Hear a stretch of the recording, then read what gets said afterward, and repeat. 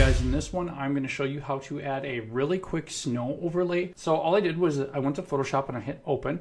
I found my photo. Now I had already edited this photo, so I just want to add a snow overlay. I went over to Google, I typed in transparent snow overlay, and I picked one that some of the snow was kind of blurred out. So I'm going to go File, Place Embedded, File, Place Embedded. Now we have this. It is a smart object. First, what we want to do is we want to select the different filter options for this and just see if we can get it to lighten, or see right here, we got it. And all we did was we went select here, go up here, and we're going to go to lighten or screen. I think screen looks great, but for this one we're going to use lighten. Now I'm going to stretch this over the photo to complete it.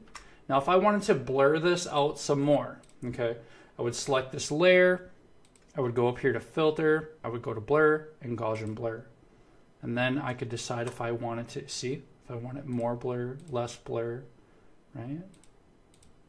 So we'll just add just a little bit more blur to it. There we go, that's fine.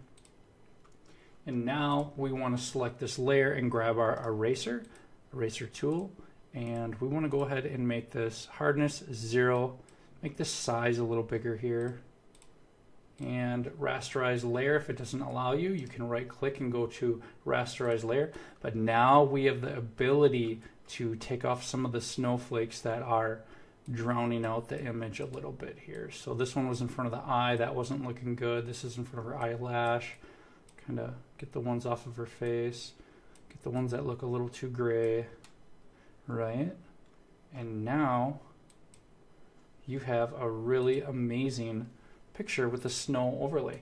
Now all you have to do is go File and Export, Export As, and then figure out your file size, and this image is done. Now I did pre-edit the photo itself. This is just to get a really good snow image there, and I think PNG is fine.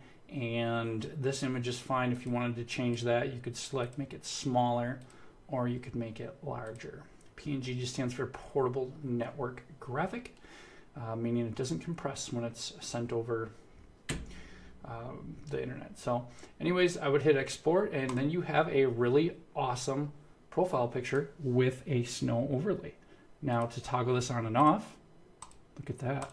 And we could even get picky and go back in here and delete some of this, like erase that right there. See, before, after.